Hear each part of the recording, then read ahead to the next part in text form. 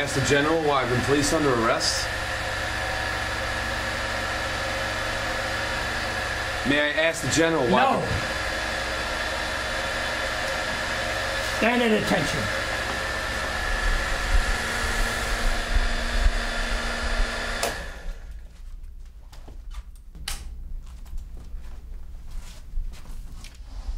You're the son of General Tom Gately, aren't you?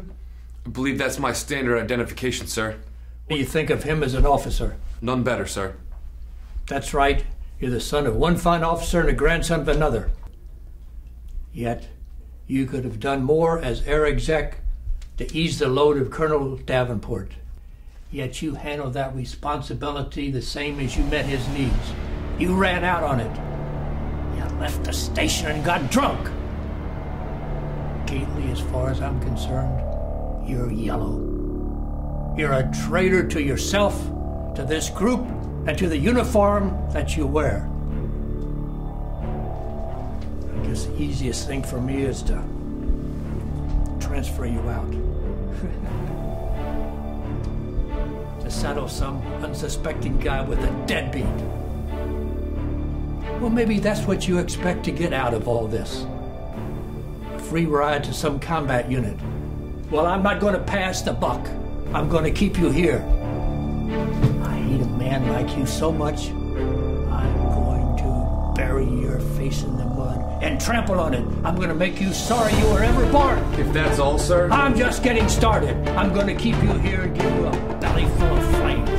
I'm going to make you fly every mission. And I want you to paint this name on your plane, Leper Colony. I'm going to put every deadbeat in the unit in it. Is that clear? General, I have the right to file charges against you for personal abuse and exceeding your lawful authority.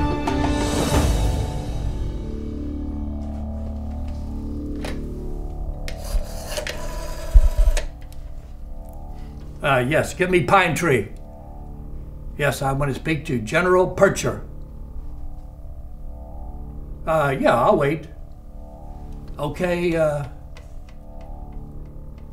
you have the right to tell the General about your cowardice, your desertion to duty, and to your yellow streak a mile wide. Maybe he can explain that to your father so both of you can be proud. Here, you can tell him yourself. General, I withdraw my statement, sir. Hello, yes. Never mind, sir.